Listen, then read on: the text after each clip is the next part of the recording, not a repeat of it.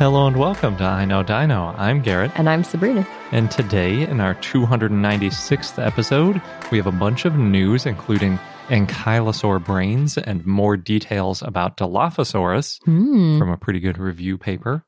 And we have Dinosaur of the Day, Daemonosaurus. But before we get into all of that, we'd like to thank some of our patrons. This week, we have a brand new Ankylosaurus patron, and that's Stego Steve. Nice alliteration. Yeah, it's a good name.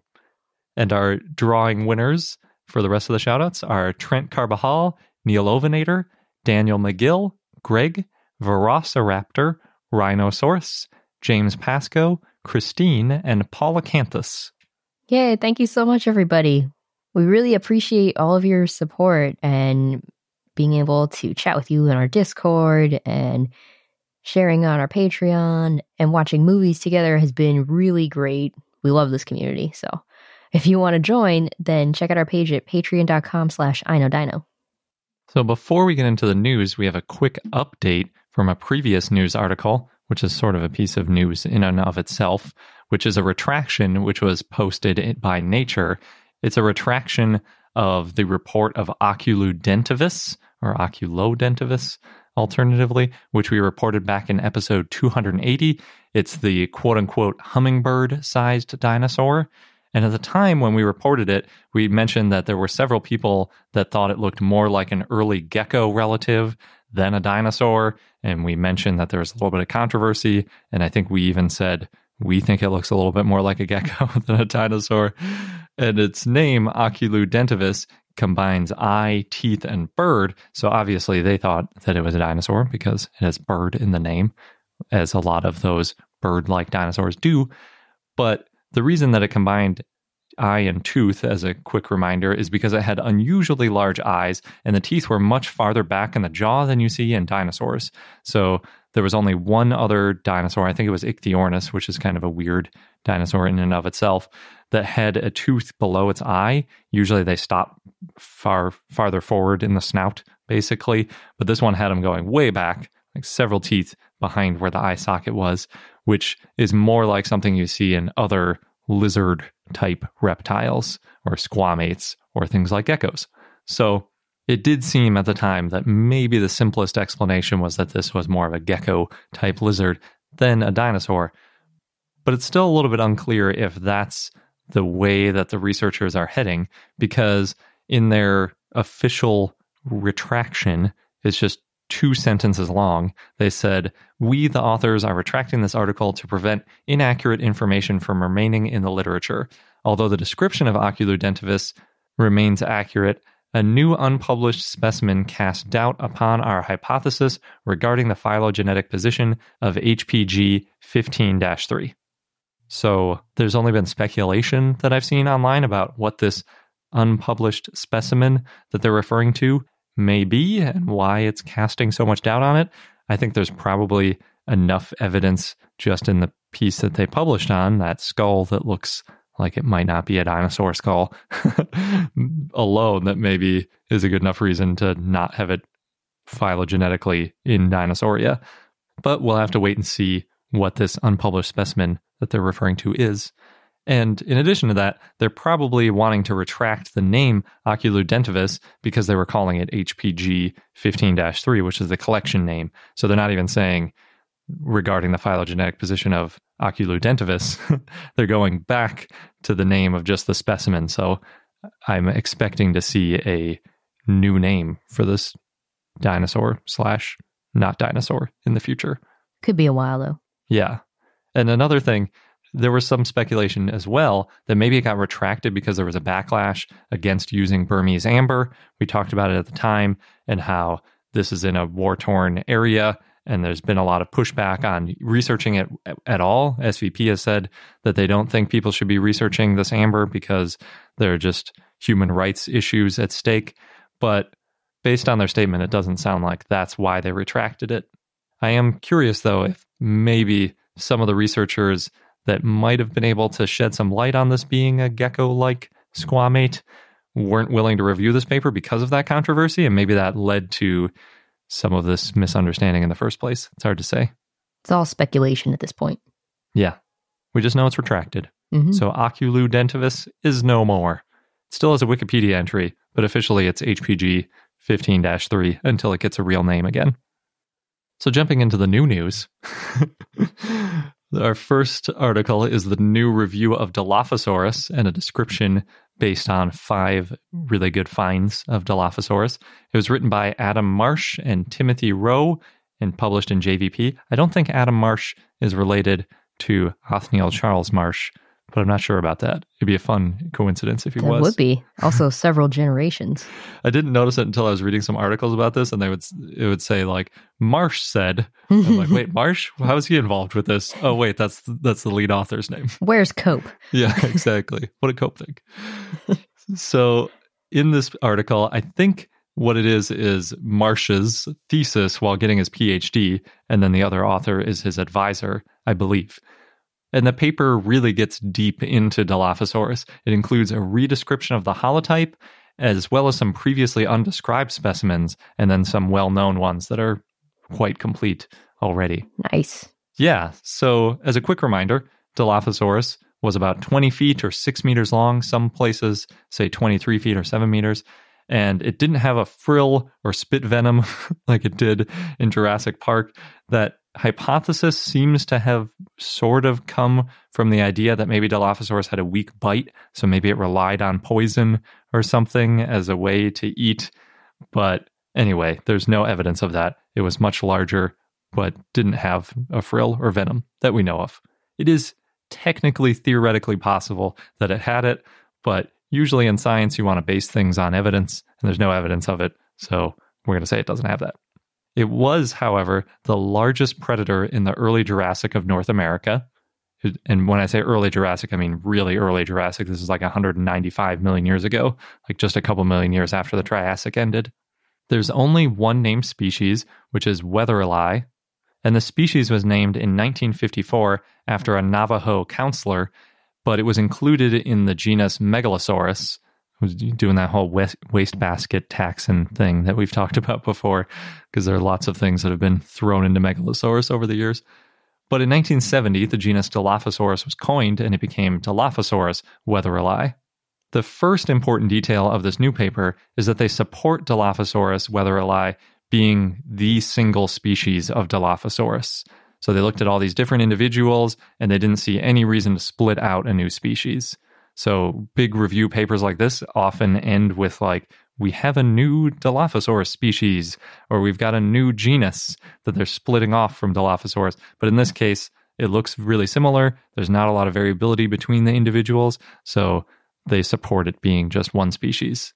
I think there have been a couple papers that maybe thought there should be some splitting happening, but I couldn't find any other names being suggested, so I think that was pretty early phases of hypothesizing.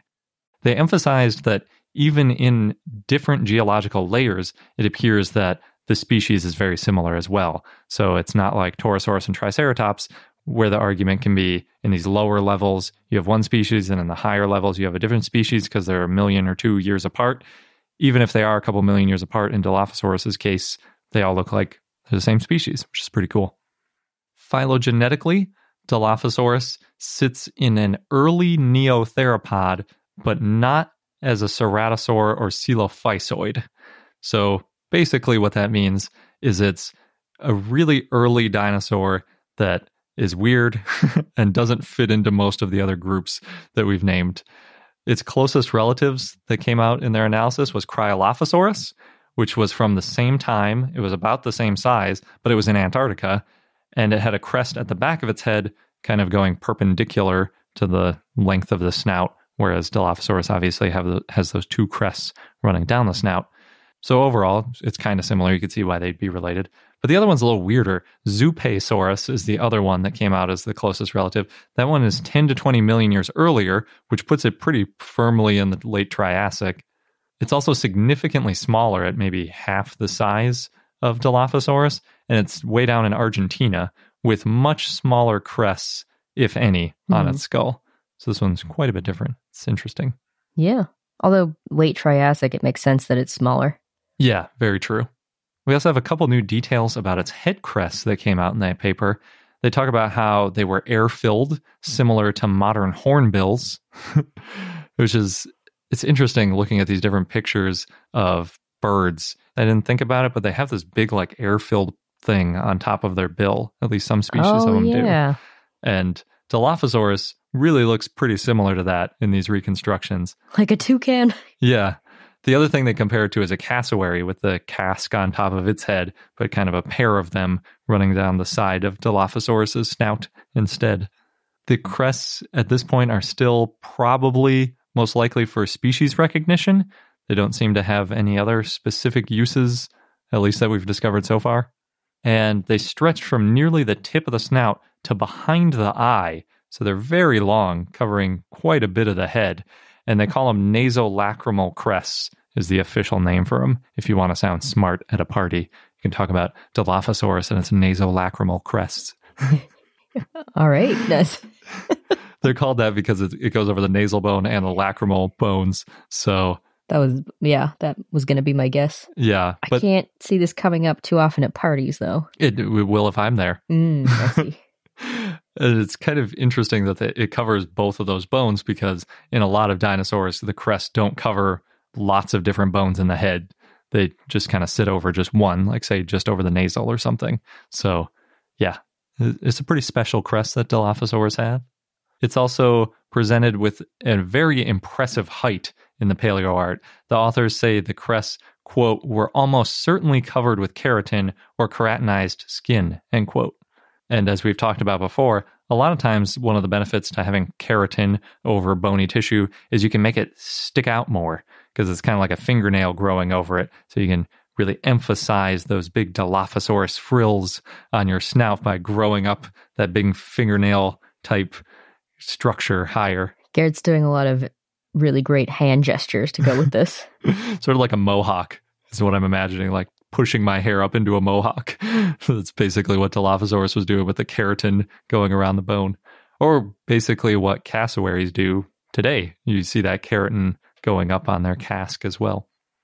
In other parts of the body, they found that the rest of the skeleton had a lot of pneumaticity, as well as indicating that it had big air sacs. This means that there were bird-like respiratory systems way back at least 195 million years ago with Dilophosaurus, which is pretty cool.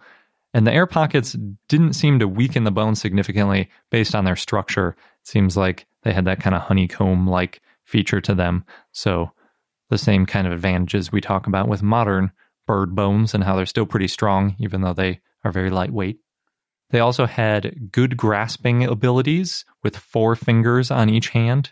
So they would have been a pretty fearsome, graspy predator.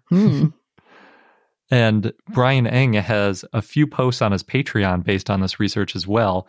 There's a really great puppet he made for the St. George Dinosaur Discovery Site in Utah. And they made a video where it's like walking in the sand and you can see its head with its big, amazing crests and everything.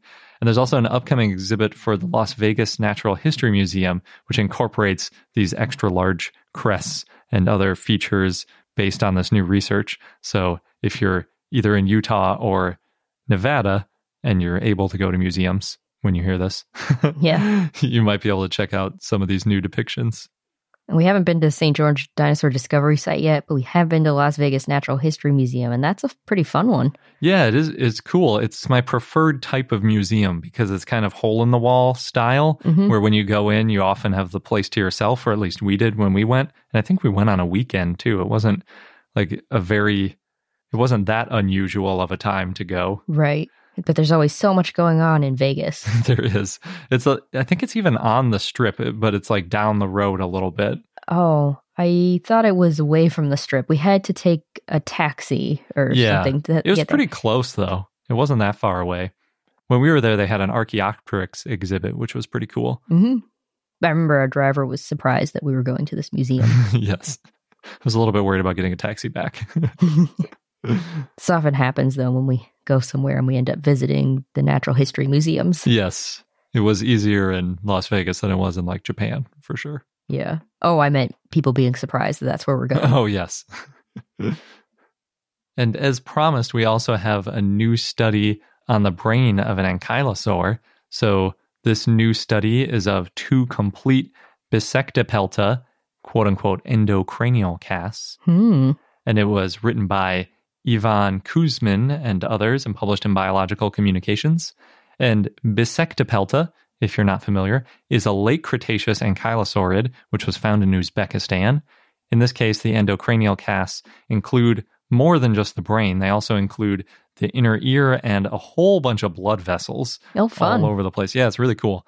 So the model looks really interesting. Basically, you've got the typical brain shape, which if you're not familiar with bird brains, they're not shaped like ours, which are kind of boring and just kind of a oblong shape. They have big bulges sticking off the front and the sides and the back and stuff. Depending on which senses they have heightened, they tend to have a big bump coming out of the front for smell as well, if it's an animal that can smell really well, which was the case with this ankylosaur. And then the blood vessels all around it are really cool because, especially on the top, it reminds me of one of those like bird's nest style egg noodle dish things. There's just like a crazy mess of these blood vessels sitting on top of the brain. And because it's on top of the brain, it would have been nearer to the skin on top of the head, which would have been useful to prevent the brain from overheating.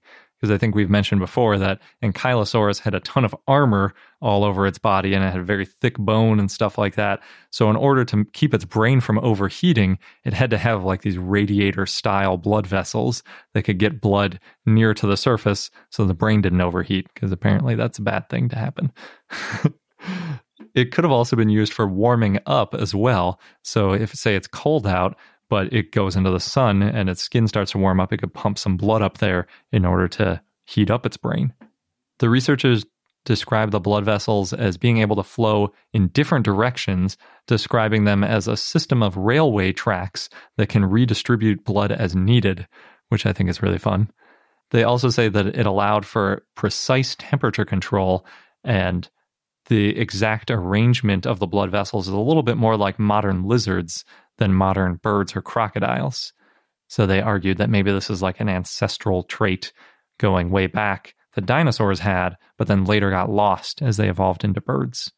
Who knows, maybe because birds are smaller and less armored, so they didn't need these kinds of things. It reminded me a lot of Casey Holliday et al.'s paper showing the dorsotemporal fossa that we talked about a while back. They especially talked about them on archosaurs like Daspletosaurus and T-Rex. Brian Eng also, is it featuring quite a bit in this episode, had some cool art showing a sort of thermal image version of these dinosaurs using this series of blood vessels on top of the head in a similar way, maybe while basking, in order to warm up, and then they could use that if they needed a bunch of energy. Having warm blood is helpful. So it's the same kind of idea, but in this case with Ankylosaurus. As far as bisectipelta is concerned in particular, the parts of the brain that are dedicated to smell are very big, so it probably had a really good sense of smell. Maybe it was good for finding wildfires or tasty plants, like we were talking about last week. And it also reminded me of Spike from Land Before Time, because stegosaurs are closely related to ankylosaurs, and they showed him sniffing a lot. I don't know if you remember. He was like always smelling leaves and like finding them and stuff. Oh, I remember him eating everything. He did that too, but he had to sniff them to find them. Oh, okay. And I guess if you had a really good sense of smell, maybe you could smell some leaves from a distance. I'm not sure. One last thing that they were able to tell specifically about bisectipelta is that it had an inner ear with a hearing range of between 100 and 3,000 hertz. It's quite a range. Well, it's a lot less than our range. Our range is more like 100 to 20,000 hertz. But humans have a remarkable sense of hearing compared to most animals, or at least range of hearing, maybe not necessarily acuity. But one thing that it means is that these dinosaurs probably vocalized in that range, because animals typically hear in the same range that they make sounds in, obviously, because if you're trying to listen to other animals of your species, you need to be able to hear the noises they're making. So it gives us an idea of what kind of frequencies they were making noises at. It's not too surprising because they're pretty big, so lower pitch is generally what you expect. Bigger animals tend to make lower pitch sounds, and in this case, that frequency range of 100 to 3,000 hertz is pretty similar to a modern crocodile. So maybe some of those creepy, low, growly, boomy noises that crocodiles make is sort of in the range of what ankylosaurs were doing. Well, that'd be interesting if it turned out that herbivorous dinosaurs like ankylosaurs sounded more like crocodiles, and then the carnivores like T-Rex sounded more like a bird. I think most people think the large carnivores probably also were deep, but it would be hilarious if T-Rex was like chirping. Yeah. It'd be cool if we could find a syrinx or one of their vocalizing organs fossilized so we could try to do some analysis of it. I think the closest we've ever done is maybe Parasaurolophus with the resonating chamber, but there's a lot of speculation there because it's not a lot of soft tissue that got preserved, but hopefully someday. There's always more fossils and preserved things to find. Yeah. I mean, I'm sure 100 years ago they would have been amazed that we could figure out the frequencies that they could hear. So who knows how long it'll be until we figure out the frequencies that they made. And any kind of tissue that's been found. Yeah. And blood vessels. Indeed. Especially with CT scans, I didn't even have to cut it open to find them. In other news, so according to NPR, about a third of the museums in the U.S. may permanently close this year. Oh, no. That's based on a survey of 760 museum directors who said that there's a quote-unquote significant risk of closing permanently by next fall. Oh, that's terrible. However, many of those museums, it said, will have reopened by the end of July, and many of them provided educational resources to students while closed. So that's good.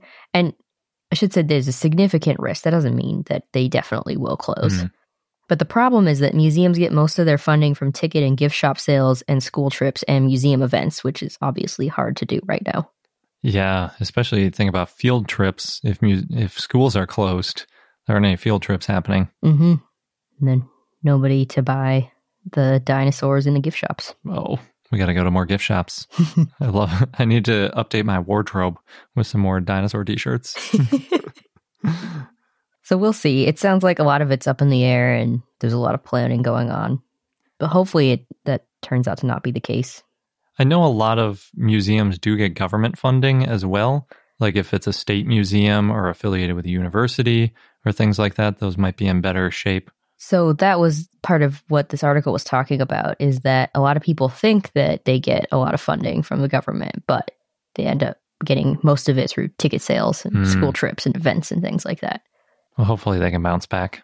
Yes, but on the bright side, in Dinosaur, Colorado, visitors can now sign up for time tickets at the Quarry Exhibit Hall at Dinosaur National Monument. Nice. Tickets cost a whole $1 plus parking. Why is it so cheap? Maybe because it's public? I don't really know. But other parts of the monument are open. They're accessible without tickets, and that's if you want to river raft or hike or camp or drive or stargaze. But since the exhibit hall is kind of indoors, or maybe it was all indoors, I can't remember exactly. It's all indoors. It's all indoors? Okay.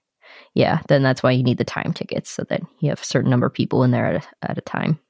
I guess indoors is kind of it's more of like in lean-to than indoors, because the one entire side of it is exposed rock, and then there's a roof and 3 walls that go with it, and maybe a floor, sort of. But there is quite a bit of airspace in there, and I know that's the main concern right now. One of the coolest dinosaur sites there is, though. Oh, yeah. Definitely recommend going if you ever get a chance. In St. Paul, Minnesota, there's going to be a dinosaur adventure drive-through for 2 weekends. So this weekend, July 31st, through next weekend, August 9th or so, you can drive through and see T-Rex, Brachiosaurus, Triceratops, Velociraptor, Stegosaurus, and then you follow along with a custom audio guide. And dino trainers are also there to bring out baby dinosaurs to your car. Nice. Little puppets, I'm assuming. Probably. I've got some Jurassic World news. So Bryce Dallas Howard shared some photos on Twitter. She's gotten some bruises already doing stunt work for Jurassic World Dominion. Wow. She wrote, "Raise your hands if you're happy to be doing stunts again." And the bruises are so large. So is she holding up a hand, but covered in bruises? I think she's holding up both hands. And yeah, you see bruises on her arms and shoulders. But she's happy about it, apparently. She is, yeah. It's probably pretty exhilarating doing your own stunts. I think I would sign up for it even if I got some bruises. Yeah. I'm kind of surprised, though, because a lot of times they don't let stars do their own stunts since it's risky. Well, I know Chris Pratt did a lot of the stunts in Jurassic World Fallen Kingdom because there was that behind the scenes. And Bryce Dallas Howard. She was riding the T-Rex. Oh, yeah. That's right. That was a pretty good one. Yeah. It probably feels good, too, when you see the final movie with all the effects and everything, and you know I did that stunt. Yeah, that's not just a stunt double pretending. You get credit for all the good stuff. Exactly. In other Jurassic World, Jurassic Park news, in August, the Jurassic Park trilogy is coming back to Netflix. I couldn't find out too many details if this is a US-only thing or you can access it from any country. I think it's still available in Canada or maybe the UK. I can't remember. But I remember seeing recently that it was still available somewhere, not the US. And then it's been in the US before in the past. It just keeps bouncing around, I guess, as different rights trade to hands. Well, hopefully it sticks around for a long time and that it's in multiple countries. Yeah. And then last, the trailer for Jurassic World Camp Cretaceous is out. That's also going to be on Netflix. And we talked about this before. It's going to be about a group of teens. They go to a dinosaur camp. And then, of course, life finds a way. The dinosaurs escape. And now the teens have to find a way to survive. The animation looks pretty fun. Yeah, it'll be interesting to see how they combine kids show style children animations with dinosaurs eating people. I wonder how kid-friendly it'll be. It looked like it was stylized in a kid-friendly way, but I don't know. Well, the main characters are teens, so maybe older kids. And I imagine you can get a lot more creative with the dinosaurs. Yeah. And what's going on. I suppose all the Jurassic Park movies are PG-13, so maybe that still works. I saw Jurassic Park when I was 7. I was scared, but I watched it. That's true. It is dinosaurs, so it does happen. Well, we'll be keeping an eye out for when that comes to Netflix. And now for our dinosaur of the day, Daemanosaurus, which was a request from Ewan via our Discord and Patreon, so thanks. Daemanosaurus was a basal theropod that lived in the Late Triassic in what is now New Mexico in the US, in the Chinle Formation at Ghost Ranch. There's some estimates that it was about 5 feet or 1.5 meters long, and there's other estimates that it was 7 feet or 2.5 meters long and weighed 49 pounds or 22 kilograms. It was probably about the same height as a tall dog. The skull of Daemanosaurus was about 5.5 inches or 14 centimeters long, and it had these very large eye sockets. The skull was short and there were long teeth, and that was different from other early theropods, which had long heads and jaws. Daemanosaurus was a carnivore and it had serrated teeth, and it had large premaxillary and maxillary teeth in the upper jaw, so it had basically large front teeth. The first 2 teeth in the lower jaw are also pretty large. Almost like tusks in the front there. More like buck teeth. Oh. We'll get to that in a minute. But it had heterodont teeth, though, different shaped teeth throughout the mouth. Oh, and the premaxilla, the tip of the upper jaw, and the front upper, the anterior maxillary jaw teeth were very large compared to the back upper, the posterior maxillary teeth. Weird. Like many dinosaurs. It was weird. Hans-Dieter Seuss said that the large front teeth were good for seizing and killing prey, and it probably had a powerful bite because of the short, deep snout. That's according to LiveScience. Only the holotype of Daemanosaurus has been found. And that holotype includes a nearly complete skull, vertebrae, and ribs. The skull was nearly complete, but it was crushed. So the type species is Daemanosaurus chaliotis, and the genus name means demon lizard, and that refers to the legends about evil spirits at Ghost Ranch, which is where it was found. The species name means buck-toothed, or prominent-toothed, or outstanding teeth. Again, because it had the large teeth. There's a lot of difference between outstanding teeth and buck-toothed. True. I like to think of it as buck-tooth. Yeah. The fossils were found by E.H. Colbert in the 1980s, and it was found in a block of mudstone. And that mudstone was on loan from Carnegie Museum to the State Museum of Pennsylvania, and then visitors were able to watch volunteers prepare the rock, and a volunteer found the Daemanosaurus skull. And it was named in 2011 by Hans-Dieter Seuss and others. It's unclear if the holotype is an adult or a juvenile, because it had these large eye sockets and no fused bones between the brain case bones that made it seem like a juvenile. But then there's sutures on the vertebrae near the skull that are closed, and that's like an adult. Daemanosaurus was found with fossils of Dilophosaurus. Colbert said in 1989 that Dinosaurus and a few Dilophosaurus were washed into a small pond and then they drowned and were buried quickly after. Dinosaurus lived in a warm monsoon-like climate with a lot of rain. There was a lot of prey around, a lot of animals in general, so Dilophosaurus, reptiles, fish, and vegetation included conifers, ferns, and horsetails. A lot of animals, again, were found close together, and that's probably because of a flash flood. Before Dinosaurus was found, there was a gap in the mid-Triassic, and paleontologists thought that these early carnivores had gone extinct, and now they know that they were diverse and they lived in the Late Triassic. So Dinosaurus helps show the diversity of early theropods, as well as the fact that theropods had different skull shapes. These different skull shapes meant that they had different feeding strategies, and that made it easy to coexist. Dinosaurus then helps show the link between basal and later theropods. So based on its features, Dinosaurus looks like a mix of early theropods like Eodromeus from South America and more advanced theropods like Tawa, which is also from Ghost Ranch. But it lived after both Eodromeus and Tawa, so that's very strange. And it probably means that Dinosaurus came from early theropods that came to North America and then lived alongside newer evolving theropods. That makes it a ghost lineage, potentially, from Ghost Ranch. Oh, good point. So one of these features is the cavities on some of the neck vertebrae that are related to the structure of the respiratory system, according to Hans-Dieter Suess, which is the type of respiratory system that we see in neotheropods and modern birds. So we were talking about with Dilophosaurus earlier. Mm-hmm. So yes, to your point on ghost lineages, Hans-Dieter Suess said that Dinosaurus may be part of a dinosaur lineage that didn't evolve later in the Mesozoic. And Dinosaurus fossils are now in the collection of the Carnegie Museum of Natural History. And our fun fact of the day is a little follow-up from last week's charcoal-eating Borealopelta, because I was thinking about that again when we were going through this Bisectipelta and how it could smell really well, and maybe that led it to eating some forest fire materials. Anyway, there are other animals that take advantage of forest fires in relation to eating either charcoal or ash. So monkeys on the African island Zanzibar eat charcoal, presumably to counteract the effects of poisons in their food. Oh, so they specifically eat food that has poison in it. Yes. So there are these leaves which are high in protein and therefore good to eat, but they also happen to have poison on them. And rather than just finding something else to eat, they're on an island, there might not be a lot of options. So instead they eat charcoal, which is also in some forms known as activated carbon.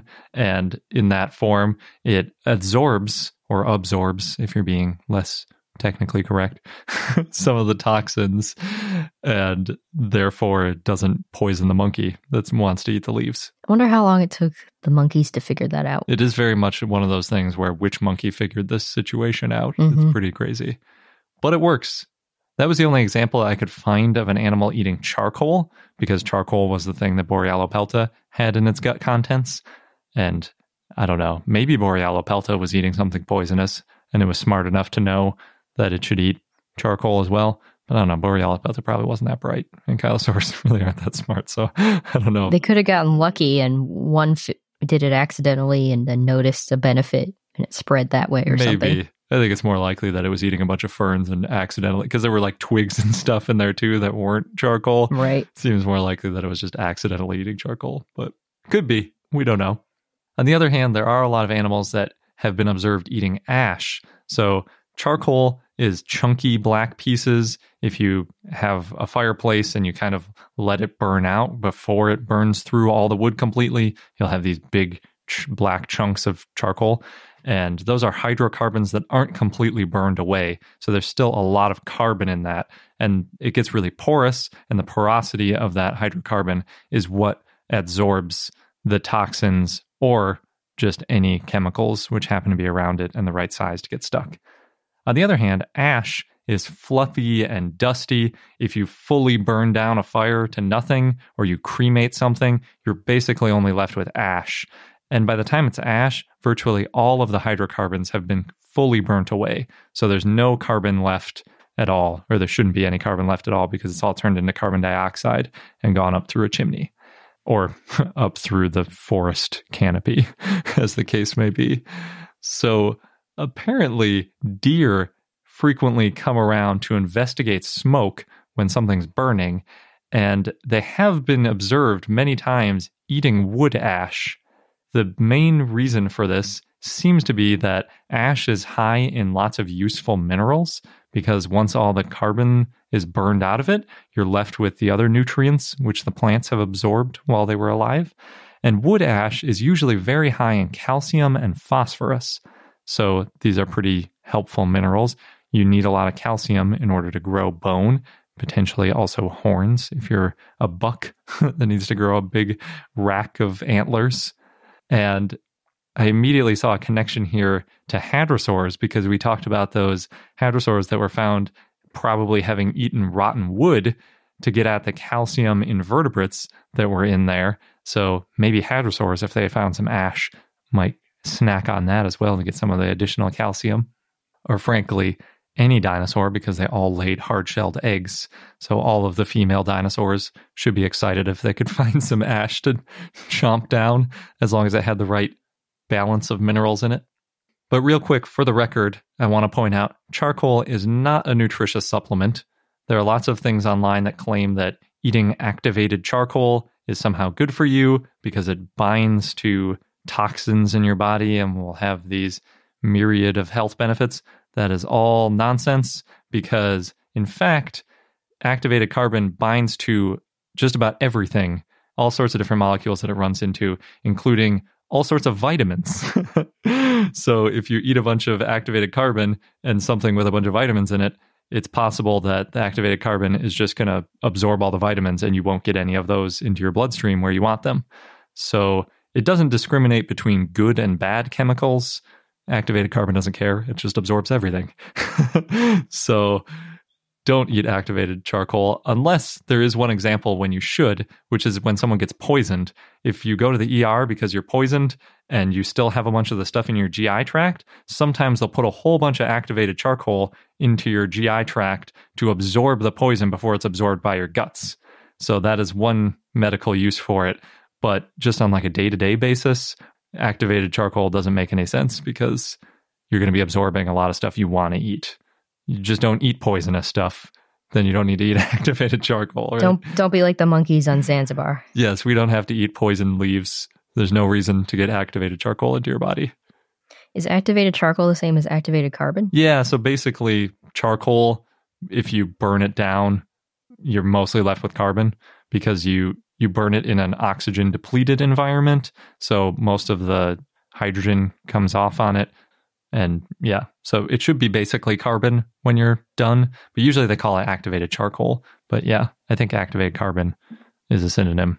Otherwise I'm wrong, and just pretend I said activated charcoal every time. All right. And that wraps up this episode of I Know Dino. Thanks for listening. Don't forget to subscribe to us on your favorite podcast app so you don't miss out on any new episodes. And join our community, patreon.com/iknowdino. Thanks again, and until next time.